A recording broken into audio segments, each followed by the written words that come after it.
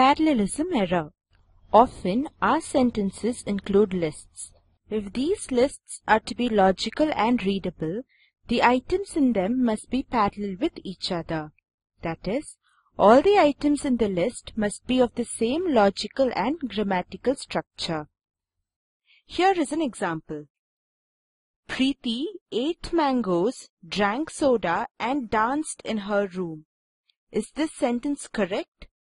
Here, all the three items, ate mangoes, drank soda and danced, are of the same grammatical structure. Hence, this sentence has no parallelism error. Let us look at another simple example. I will buy a pen, a lamp and 3 dozen mangoes. We can bullet point the items in the given sentence as I will buy a pen, a lamp, 3 dozen mangoes. Here, all the three items act as objects of the verb buy. Hence, all the three items are parallel with each other. Let us consider another sentence.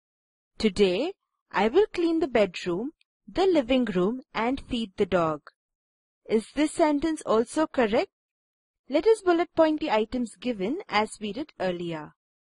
Today, I will clean the bedroom, the living room, feed the dog.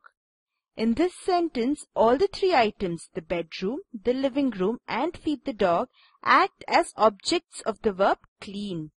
Clean the bedroom, clean the living room and clean feed the dog. Does that make sense? Unless the dog's name is feed and it requires grooming, this doesn't work. So, how can we correct this? Break down the sentence and make sure that the elements work individually before combining them. This is how the correct sentence would read. Today, I will clean the bedroom, neaten the living room and feed the dog. Here, the bedroom is the object of the verb clean, the living room is the object of the verb neaten, and the dog is the object of the verb feed. Now does it make sense? Let us try correcting one more sentence of the same type. I like swimming better than to dive. So, what is the correct sentence?